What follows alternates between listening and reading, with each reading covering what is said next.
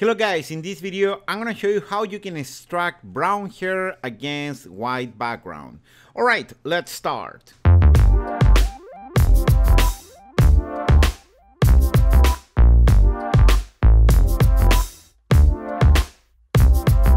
Okay guys, I'm gonna work on this image. I have a few problems in this image. If you see, the hair is a little blurry on this area and I have a lot of flyaways that you can see here, and maybe it's going to be a little difficult to remove this background, okay?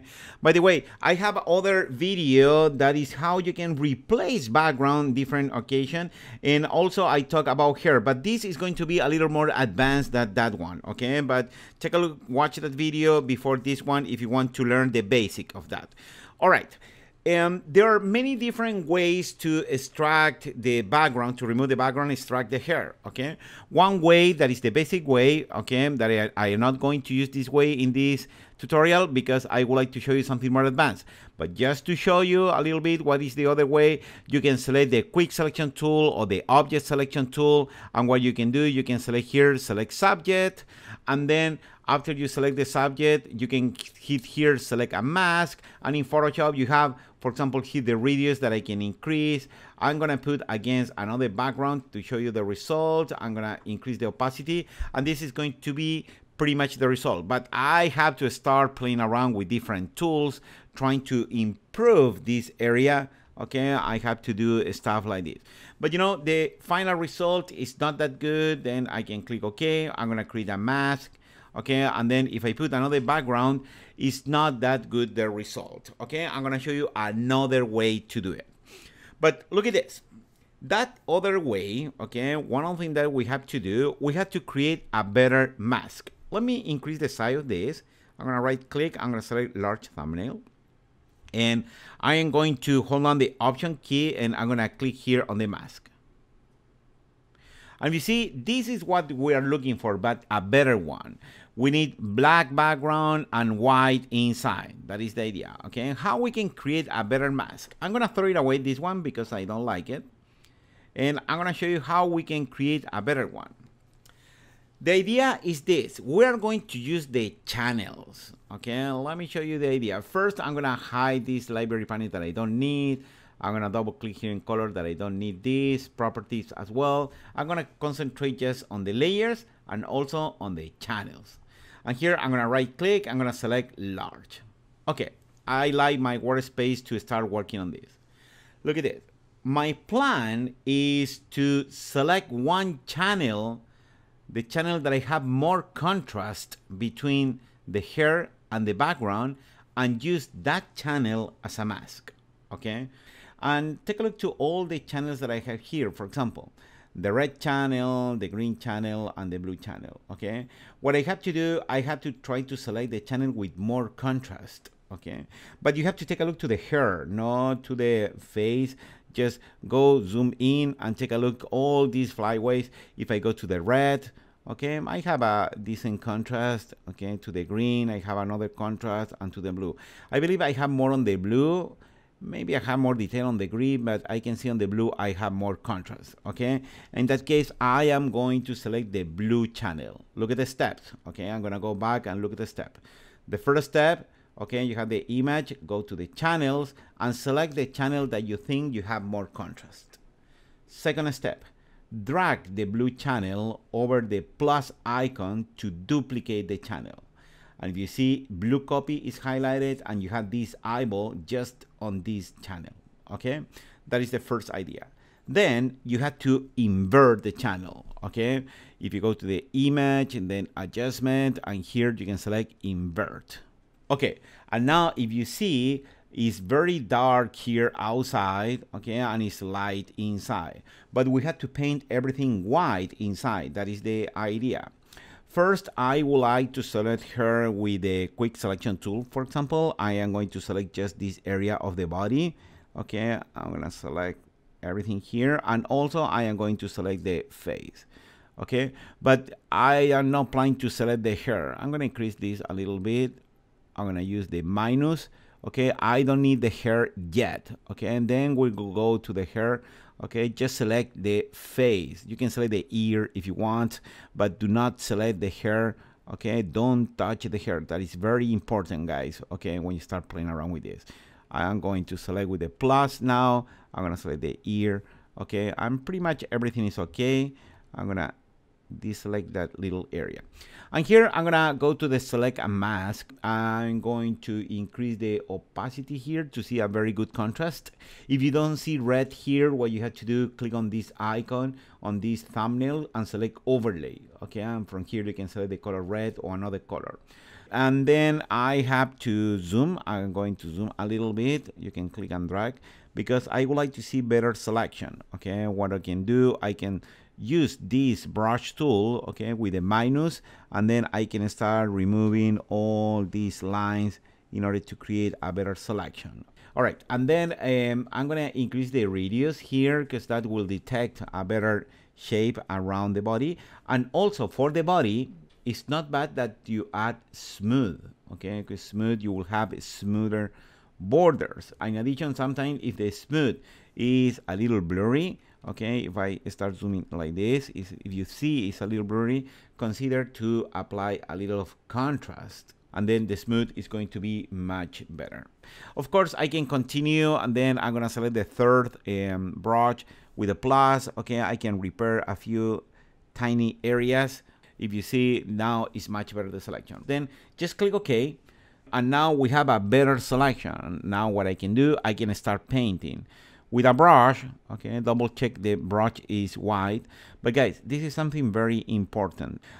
Sometimes I saw a student that they click here and they select white, okay, but it's not all the way to the top, You have to see here, everything is 0, 0, 0, because if you select white around here, that is not complete white. Another method to be sure you're selecting white, you can just click on this little icon to reset the black and white.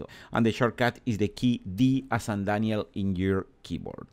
Now I can start painting like this. I'm going to paint all this area. Of course, I am going to increase the size of my brush to paint all this area white. All right, there are shortcuts also I can use, but I prefer to paint with the brush because I would like to be careful to do not go to the edges on the hair. Okay, I'm going to start painting here. I'm going to increase a little the brush. By the way, I use shortcuts to increase the brush, and there are many different ways to do it. Okay, one way you can go here and you can move this slider to increase or decrease the brush.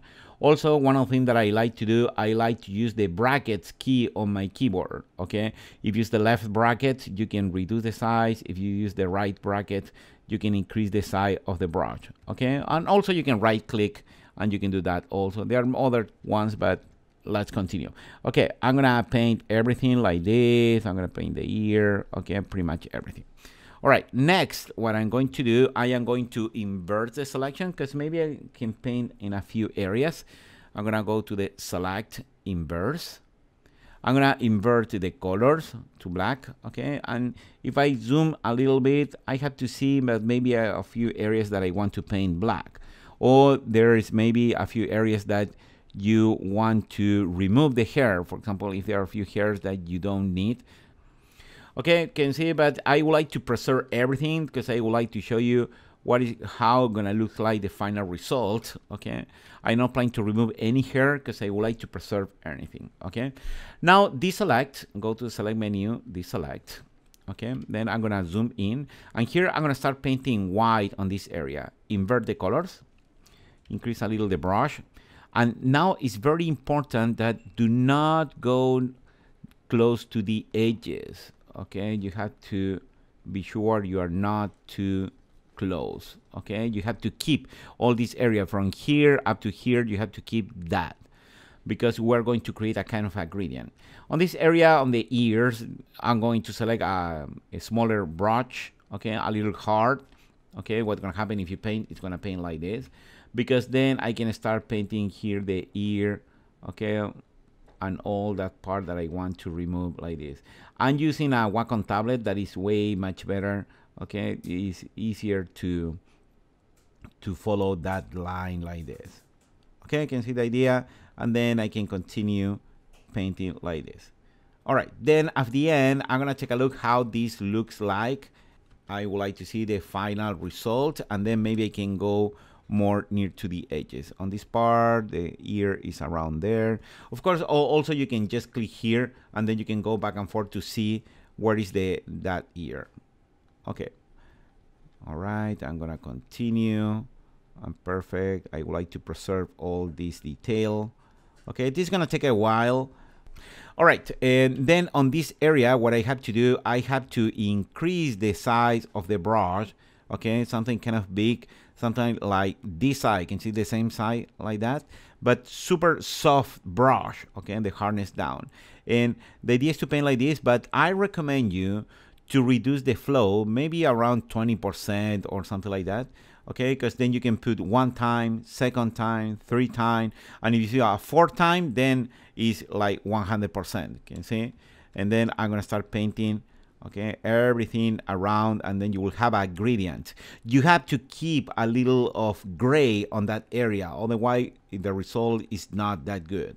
Okay, but start painting. Do not paint too close to the edges.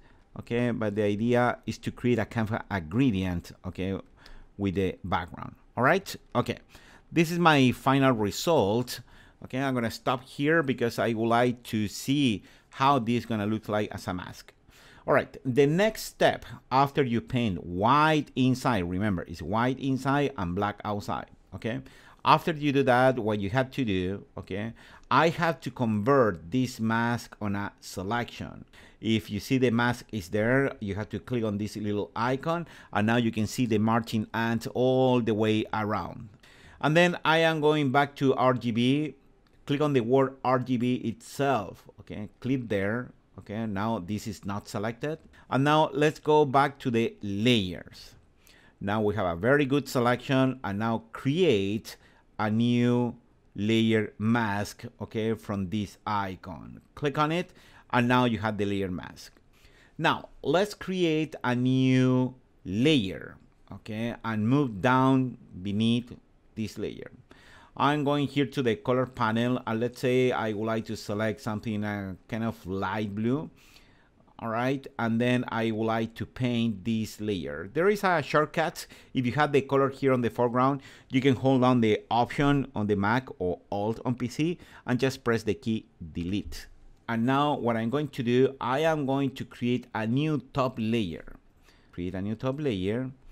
All right, and this is a trick because I would like to paint the flyaways that I have here, okay, every single hair. How you can do that? First, I need to create a clipping. How you can do that? Just right here and then select Create Clipping Mask. Okay, what's gonna happen with that? Let me show you. For example, I'm gonna select the brush tool and I'm gonna select another color just to show you what's gonna happen. If I start painting here, okay, if I go outside, you can see it's just painting the hair. Okay, it's not painting the place that you have transparency. That is the idea of the clipping. If I remove the clipping, release the clipping, just painting like normal like that.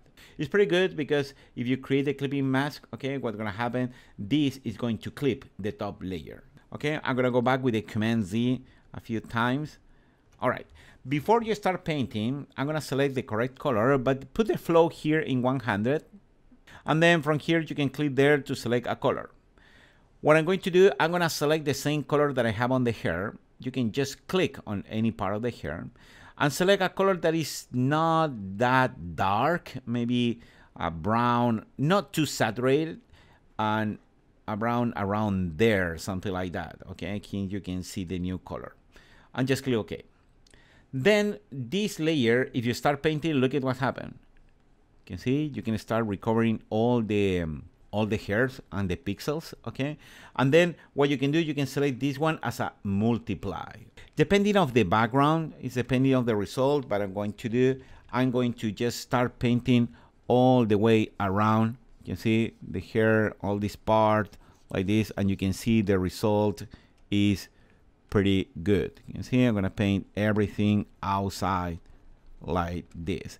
In this part, I have to take more care because I have the ear there. I don't plan to paint over the ear. I have to just paint outside. All right, and then if you see the result is not bad at all. I'm gonna continue painting on this area. The only thing that you have to be careful to do not paint over the body, because if I do this, you can see that's gonna happen. I'm gonna Command Z. You can quick select also if you're using, for example, the mouse is more difficult. I'm using my tablet with my pen, okay, and then it's not that difficult to do this and to follow all the lines like that. Okay, you can see that is the techniques, that is what you can do.